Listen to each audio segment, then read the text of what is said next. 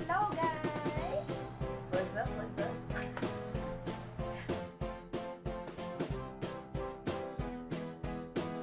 up? What's up pa ako yun. It's 2020 and ito yung bago kong channel. And syempre sa bagong channel, kailangan hindi lang puro makeup. Dapat sa mga channel na ganyan, dapat may ibang content ka rin, di ba? Para hindi sila magsawa sa mukha mo na puro makeup lang ang ginagawa mo, di ba? So, yun dati ko, siguro yung mga nakapanood ng previous channel ko, mga previous videos ko pala sa channel ko, back then, nung nag-start ako is January 2019. And then, so sad na copyright siya lahat, di ba?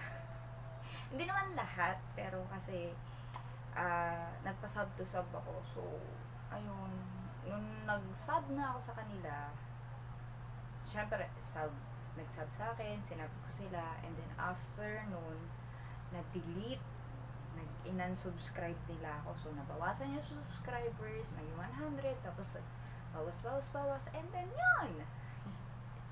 So, I've decided to create a new channel. A new channel na upgraded. Di ko maintindihan yung bangs ko. So, a new channel na upgraded. Siyempre, pati ang ating pagsasalita ay upgraded na rin. Pero yung aking gestures ay hindi pa rin wala. Ay, so, na-miss ko to. So, without further ado, simulan natin yung video natin. Video natin for today is haul. My first ever haul in this channel and this year 2020. Hindi ko alam kung ano yung sumapi sa akin, diba? So, ito na nga, nag-haul ako. Mini haul. This is makeup, skincare. May skincare ba? Yes. Siguro may skincare din naman. And tools. So, yun. So, hindi ko na sa inyo ipapakita, guys, yung pinakalalagyan. So, I will just put some logo on the thumbnail and then yung mga product. So, ito ay dalawang haul to, which is Watsons! O, diba? Always! Siyempre, yung pumunta tayo sa mall din natin na kakaligtaan pumunta sa Watsons. At may isa pa, Robinson's Department Store. Diba merong mga makeup doon?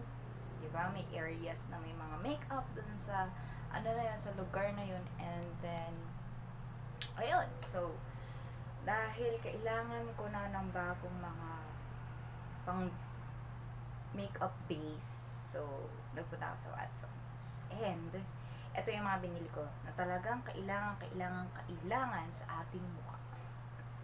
And meron din dito na ngayon ko pala itatry. Okay, so una ko ipapakita sa inyo is yung lalagyanan muna. Ito talaga yung main event, diba? Yung lalagyanan. So, ito lalagyanan na to binili namin sa Pure Gold grocery store. Ay, tama ba? Basta, Pure Gold grocery, and it costs 50 pesos. Na-excite ako. So, ayan, ito, binili ko siya sa Pure Gold. And, ayan na nga, pakita ko na nga sa inyo mga binili ko.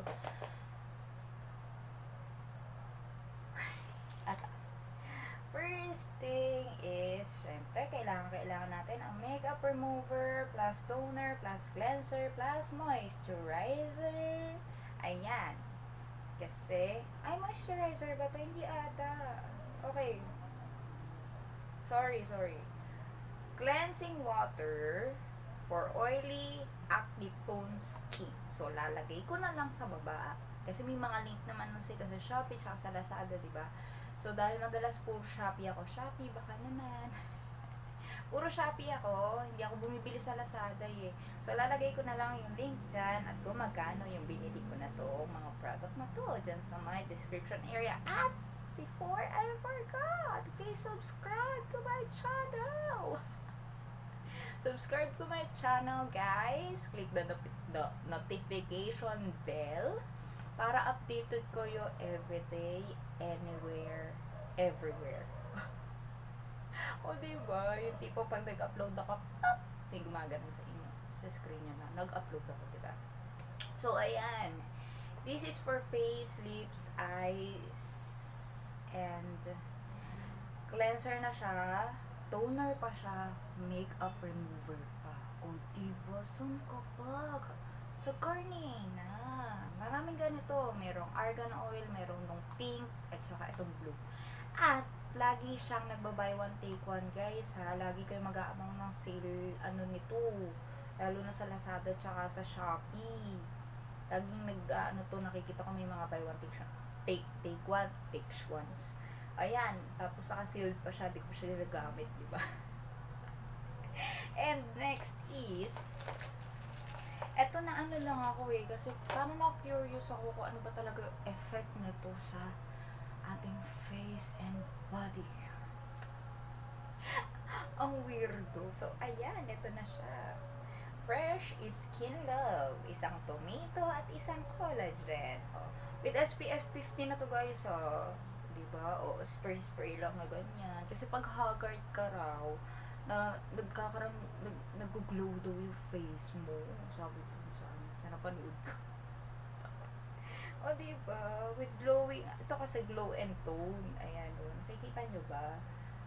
Ayan, glow and tone. Tapos, ito naman is protect and revive.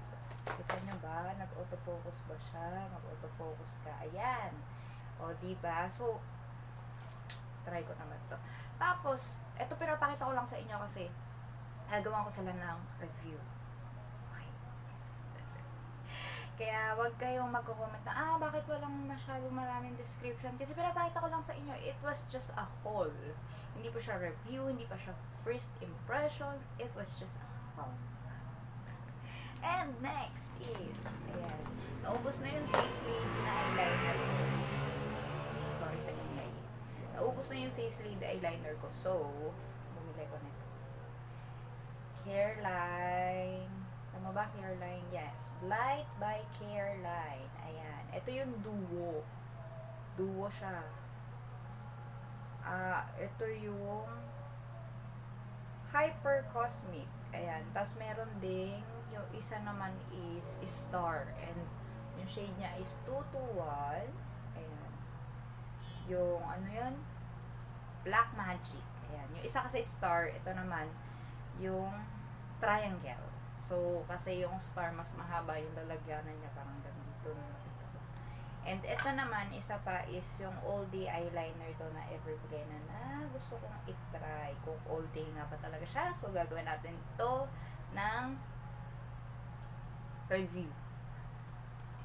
Tsaka hiwalay na video, yung tipong eyeliner lang yung ilalagay ko, diba? Blythe Cosmetic sa kabila. And then yung kabila naman is itong Everbilena. At iaano ko rin pala to. Kasi baka may mapiga pa ako dun sa may sis lady ko na eyeliner. So, try natin to.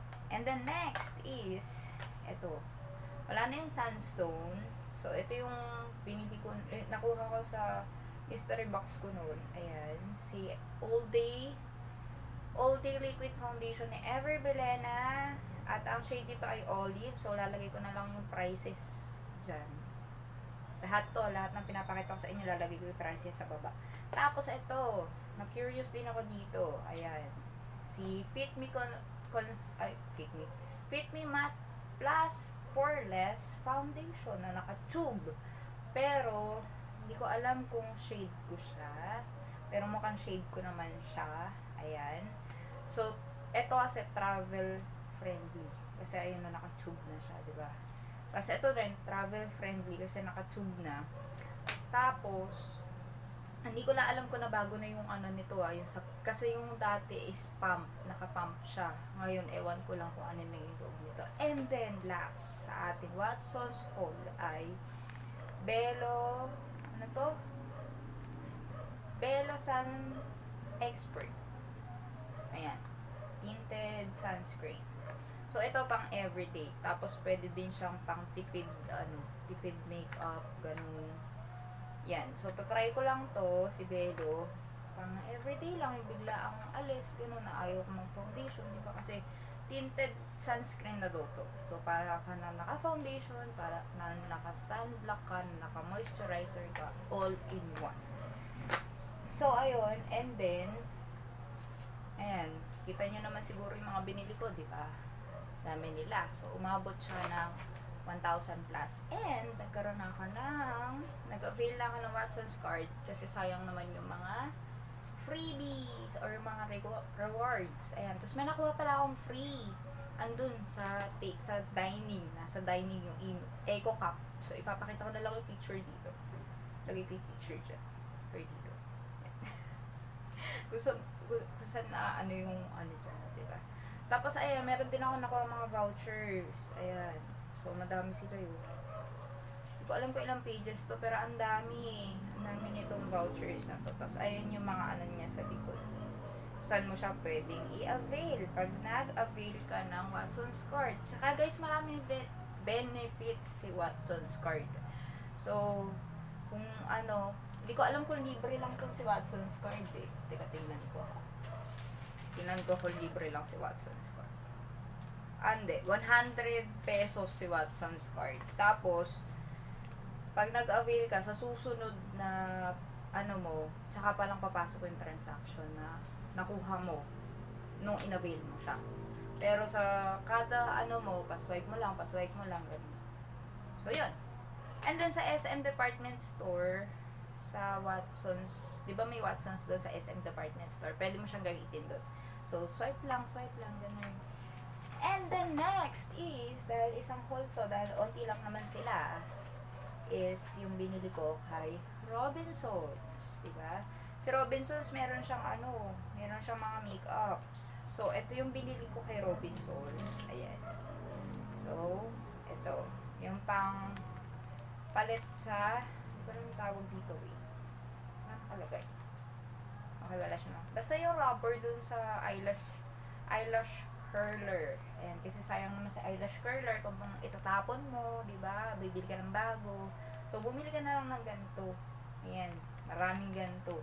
Kasi pag ano na siya, na parang naputol sa gitna, palitan mo na kasi kakainin na yung eyelash mo.